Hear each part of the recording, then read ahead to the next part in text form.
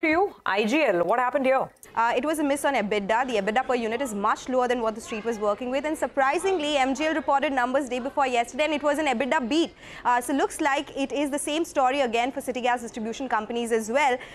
The volumes, they are in line with what the street was working with. Let me take you through the numbers. The revenues are up 3% on a sequential basis, but the EBITDA is down 14%. It was expected to decline, but it is more than what the street was working with. Margins at 15.9% and profits are down 27%.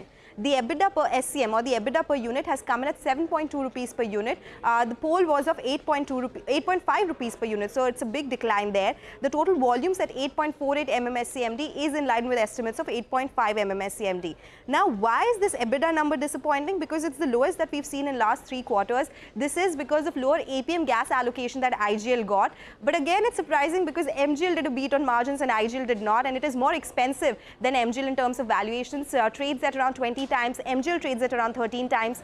So that's why this big disappointment, and the stock is at the lows of the day.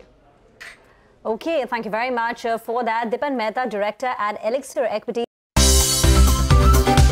Thanks for tuning in to CNBC TV 18, and for more news and updates, follow us on all the social media platforms.